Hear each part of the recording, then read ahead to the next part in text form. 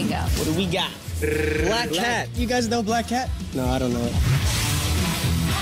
Black Cat's not really a song that we would normally dance to, so we just gotta do us to Janet Jackson. Everything she does is crazy sharp. We should throw that move right there in our routine. We chose a section of choreography from one of her videos that was a bit of a signature of Janet's. Last week's performance, the judges still said that it wasn't choreography. When people say that we're not doing choreography, it blows our mind because everything we're doing is choreographed. Woo! So this week we're gonna try to do more choreography. What if we just went boom? Everybody seems to be on the lookout because this week we're doing Janet Super Crew style. That's it. Will they give the judges the choreography they've been asking for? In a do-or-die performance to a master mix of Janet Jackson's Black Cat, here is Super Crew.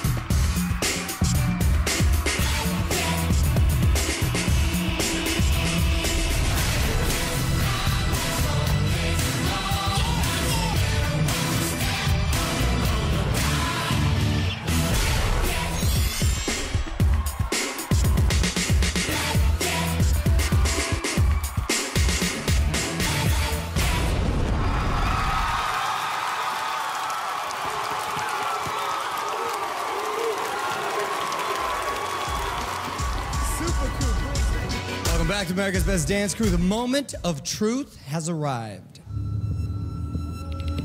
Super Crew and Acid both received the fewest votes from you at home, and they just threw down in an all-or-nothing battle. Judges will give one crew a second chance. The other has only seconds left on our show. Super Crew. Shane said he thought that this challenge was going to be a kryptonite, but you guys put yourself back on the map 100%. JC said he finally got the choreography he was looking for, but your lines could have been cleaner. Acid. JC said your performance was wonderful and you really made Janet come to life. Well, Mama said you had a lot of memorable moments, but you didn't maintain your energy through the whole routine. So which crew will come back to us and which crew's dream will run away? The crew that will return to our stage and still has a shot at the title of America's Best Dance Crew is...